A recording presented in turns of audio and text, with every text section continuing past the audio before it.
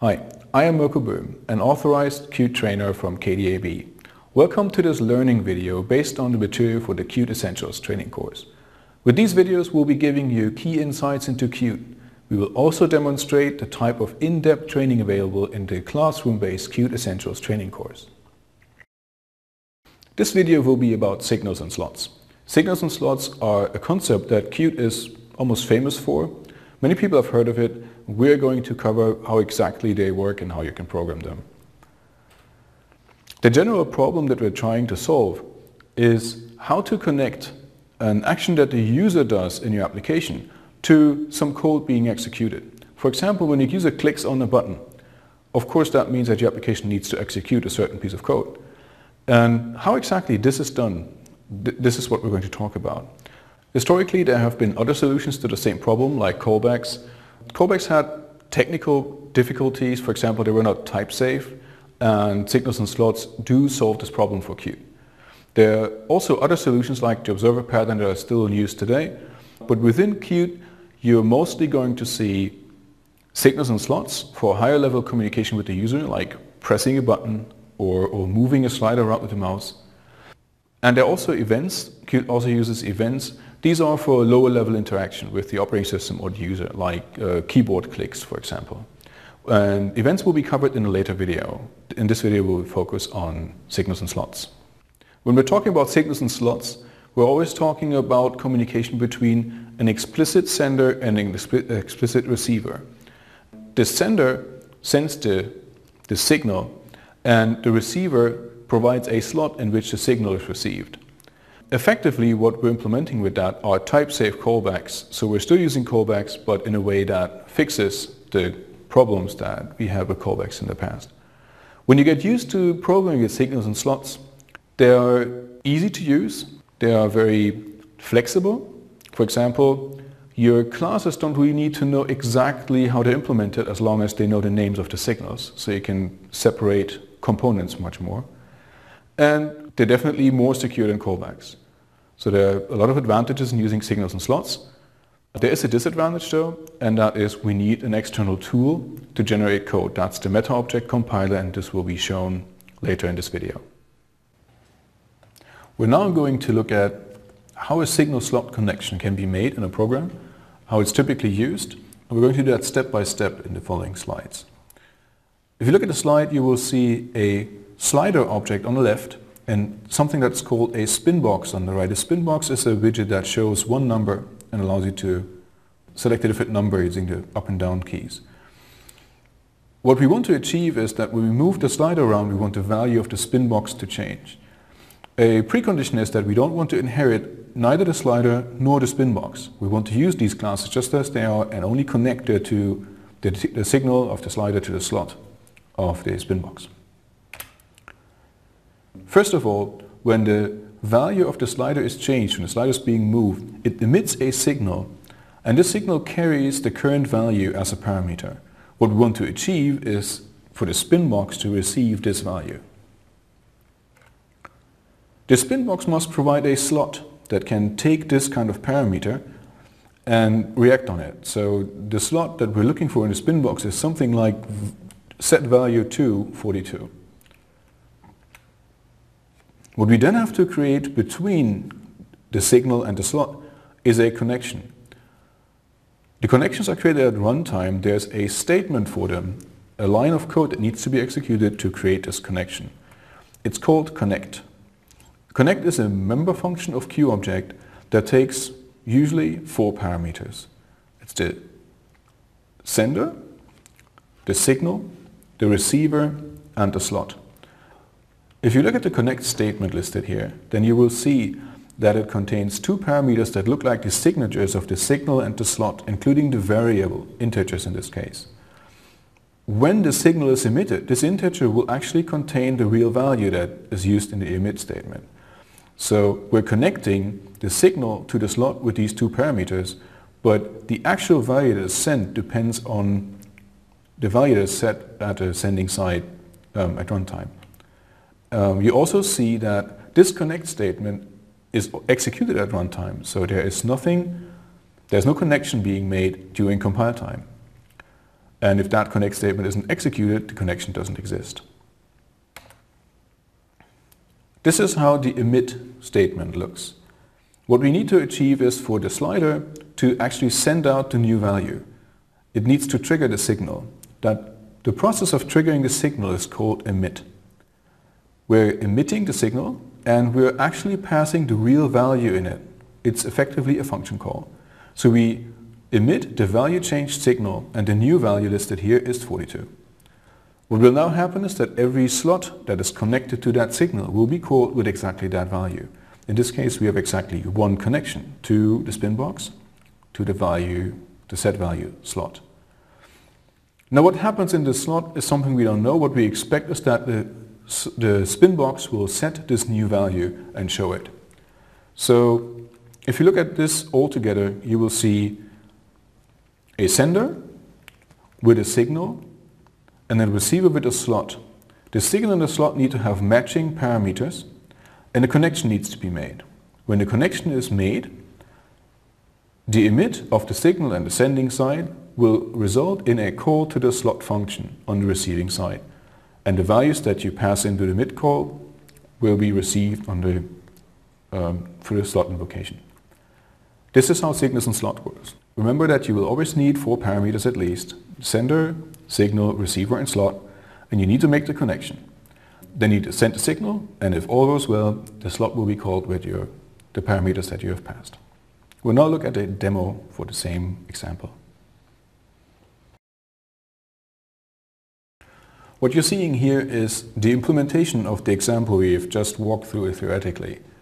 So the program, when we run it, is supposed to show the slider and the spin box, and if we change the value of the slider, the spin box is supposed to change its value as well. As I said, we don't want to inherit the slider into a new class or the spin box to a new class. We just want to use existing ones. Our program looks very much like what we're used to by now. We're including a Qt GUI header to get all these widget classes, writing a main function, creating the Q application object, all as usual. We're then creating a new top-level window. It doesn't have a parent, so it's a top-level window. And we are creating a slider. The last parameter of the slider constructor call is the window. So this slider is a sub-widget, a child widget of this window. It's a horizontal slider. This determines if the slider is moving left and right or up and down. We set the range to 0 to 100. These are the numbers that it will take. We create a spin box. The spin box is the one that shows this integer value and has the up and down buttons, also as a child of the window. And here's the interesting connect call. This is the essence of this whole exercise. So the connect call takes the slider and uses the signal, connects the signal value change with an integer parameter to the set value integer parameter slot of the spin box. Remember that only after we have executed these lines 15 and 16, the connection exists. So if the slider would emit the value change signal over here in line 10, the spin box would not get its slot called, only after this line has been executed. Then, to make sure that the widgets are laid out properly, we're adding these 2 widgets, slider and spin box, to a horizontal box layout. And this layout will be automatically assigned to the window because that's the parameter to the layouts constructor. So this is the widget that it's managing. And here's an interesting bit. Now when we set the value of the slider to 40, this will already trigger a signal slot, a signal emission that will then result in a slot set value being called on the spin box. So when the program is starting, we expect the slider and the spin box to both have the value 40. We show the window and we execute the application. Let's do that.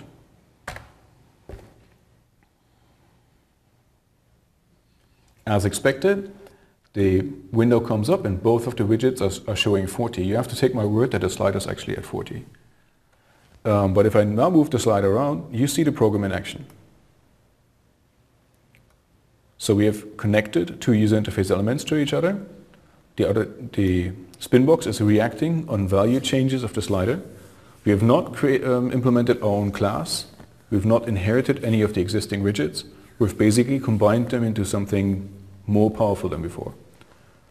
If I change the value on the spin box, this will not change the value of the slider because the connection is only one way from the slider to the spin box. So if I change that here again, the spin box goes back to the value that the slider has, 0 to 99.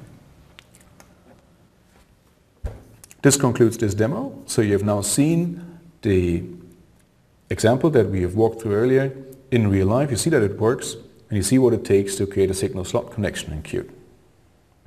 In this example, you have seen how to use existing classes. We've used a Q slider and a Q spin box to connect a signal and a slot.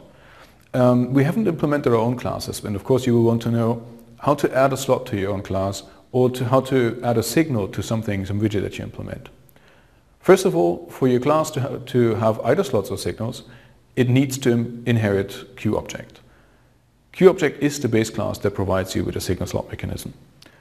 To add a slot, you then add a member function that has the name of the slot and the parameters, and you add that to a special section in your header file called public slots, as you see in the slide. To add a signal, you add a special section signals in your header file, and there you add member functions that will be the signals of your class. And then there is one very important line that you need to add to your header file, and that is the Q_object macro, also shown in this slide. This macro will mark this header file as a header file that implements signals and slots and needs to be passed by the meta object compiler, and we'll talk about that in a second. Now, to implement a slot, you actually have to implement the member function. So in this case, you need to go and implement the setValue function. This is the function that will be called when your slot is called. It will be the slot. For in a signal, you don't really have to implement anything because the code for the signal is generated automatically by the meta object compiler. And I will show that in a second. The only thing you need to do to emit a signal is write that line emit signal name parameters. The code for the signal will be generated. So now you might be wondering what this Q_object macro does in our header file. I said that it will mark the header file for being processed by the meta object compiler, and I haven't explained what the meta object compiler is until now. The meta object compiler, mock, comes with your Qt source code, with your Qt installation, and is executed during the build process. It looks at your header file and it generates the implementation of the signals and something called the meta object for this class. This meta object contains a lot of static information about what kinds of signals and slots your class has.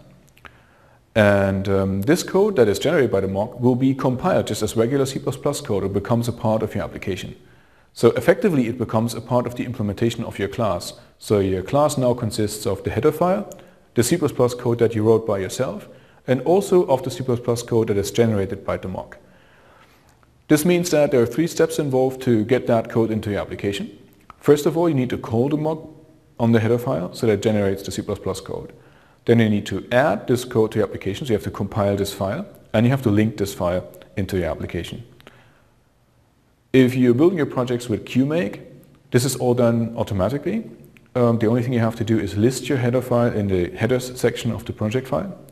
And if you're using Qt Creator to develop your software, then it will also automatically manage these things for you.